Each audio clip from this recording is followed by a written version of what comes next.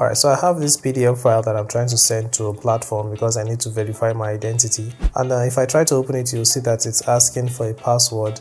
And well, the people that I'll be sending it to will not know the password, and there's no way to tell them what the password is. So the best thing for me to do is to remove this password. So I know the password, and you have to know the password if you wish to do this. So for now, I'm just going to tap cancel.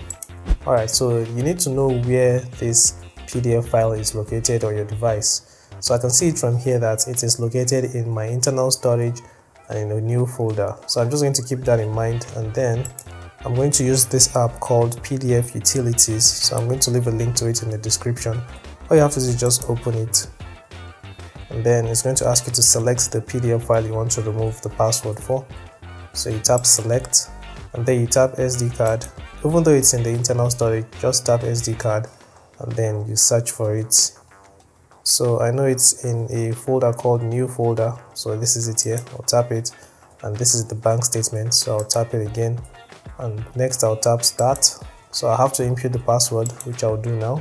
Okay, so I just input the password and I'll tap OK. So over here it says finished, and that's it. It doesn't take too long. So if I go back to the folder, you'll see now that I have two PDF files.